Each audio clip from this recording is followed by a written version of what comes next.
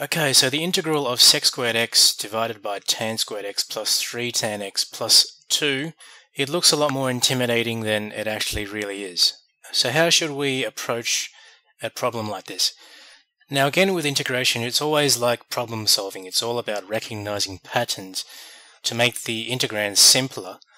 So if you spot here that sec squared x is simply the derivative of tan x, then we can go a long way into simplifying this equation, because we can just make a standard substitution, or what I call a u-substitution. So let's substitute u for tan of x, and by taking the derivative of u with respect to x, we get sec squared x, and we can rewrite this as du equals sec squared x dx. So now we can make the substitution du for sec squared x dx, and we can substitute u into tan x. So we can rewrite the integral.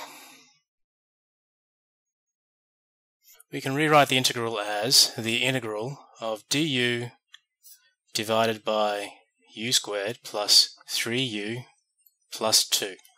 Now with the denominator, u squared plus 3u plus 2, let me change color because it's a little bit dark.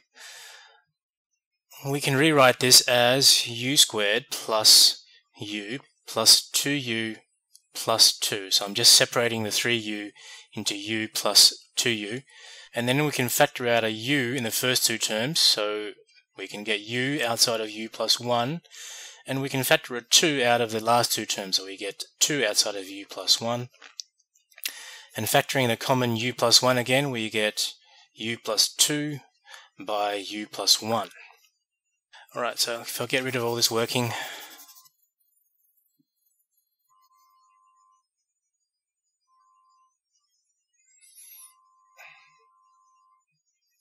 okay, so with the fraction then 1 on u squared plus 3u plus 2, it's equal to 1 on u plus 2 by u plus 1.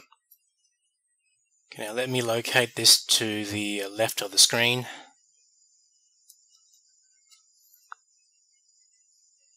Okay, so we can break up this into partial fractions. We can rewrite 1 on u plus 2 by u plus 1 as a on u plus 2 plus b on u plus 1. And to work out the coefficients a and b, I can use a shortcut called the cover-up rule. So I'll copy the fraction 1 on u plus 1 by u plus 2. Alright, so to get the coefficient a, we simply let u equals minus 2 and cover up the term u plus 2, and we substitute u equals minus 2 into the other term. So a is equal to 1 on minus 2 plus 1, which equals 1 on negative 1, which equals negative 1. Okay, so for the b coefficient, we let u equals negative 1, and we cover up the u plus 1 term, and we substitute u equals negative 1. So this gives b equals 1 on negative 1 plus 2, which equals 1 on 1, which equals 1. So therefore we have negative 1 on u plus 2 plus 1 on u plus 1.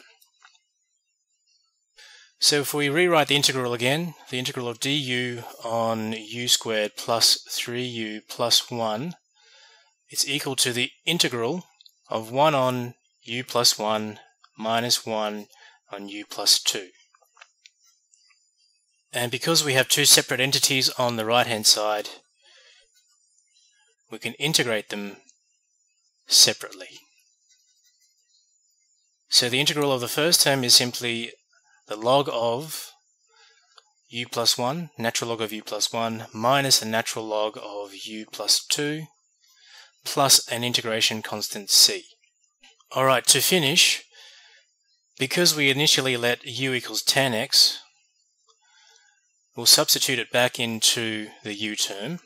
So the final answer is the log of tan x plus 1 minus the log of tan x plus 2 plus the integration constant c. And this is of course equal to the integral of sec squared dx on tan squared x plus 3 tan x plus 2. Alright, so that'll do it for this video. If you have found it useful, please like it, share it, and subscribe to my channel. And these videos do take me a lot of effort to produce, so I would really appreciate if you can make a small donation via my PayPal or through my channel page, and this will allow me then to create more videos to help math students of the world. Thank you very much for watching, and I'll see you on the next video.